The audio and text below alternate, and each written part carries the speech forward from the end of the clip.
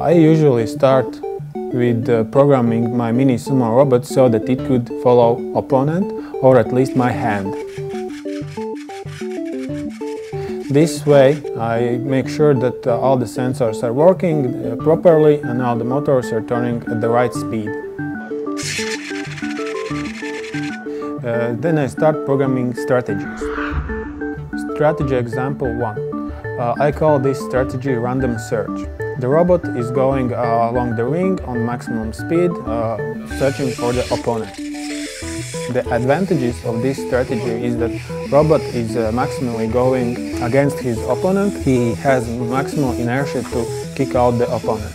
But the drawbacks is that this inertia sometimes could be bad because the robot could go outside by himself. And the second thing is the robot is picking up all the dirt from the ring. And if you are going very fast along the ring, the more dirt you pick up, the less grip between robot and the ring. Strategy example number 2. I call this strategy the woodpecker. The robot is slowly going on the ring and searching for the opponent. The advantages of this strategy is that the dirt is not picked up so much and the robot can see the opponent better. Disadvantages of this strategy is that I am starting from standing position and I may not react as fast as my opponent. Strategy example number 3. Slow search. The robot is going along the ring, slowly searching for the opponent.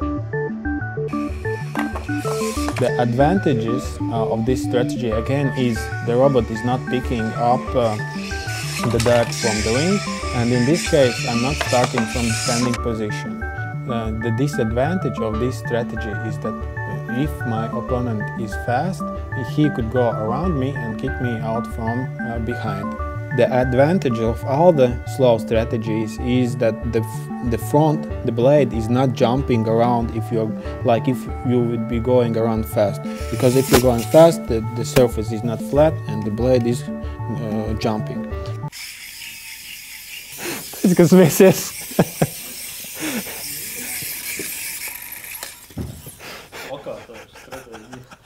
Es nosaucu viņu par tornado.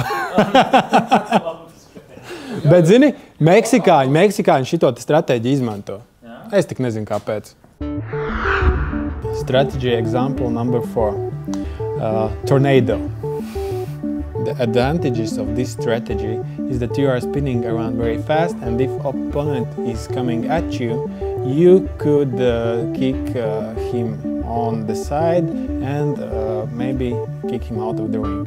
The drawbacks of this strategy is that you are spinning around very fast, the front is jumping, and you mainly don't see anything.